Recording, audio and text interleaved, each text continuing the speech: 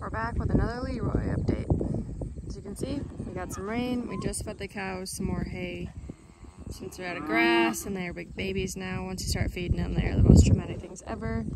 And there's our guy right there, just hanging out. He's rowing, catching up for being a month and a half behind. He's got some solid bones. I'm excited to see what it looks like when he's finished down the road someday, probably about a year from now. He's gonna go up there and get himself a drink / gonna go try to steal some food. But all the calves are growing really nice. They're hitting growth spurt, they're hitting creep feed hard. We just refilled that the other day.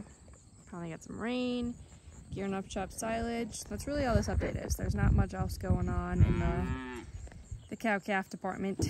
Waiting for crops to come out of the field. Cows are fighting over hay. Goodness gracious.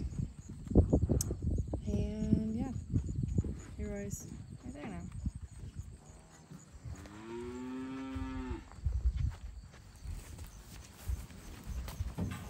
Hey buddy. He's got really nice, I'm excited.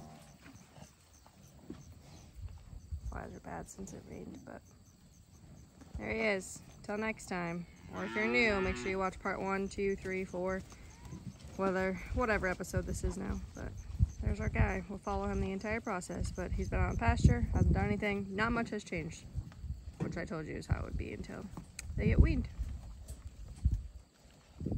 Cows are just playing around, but catch you next time.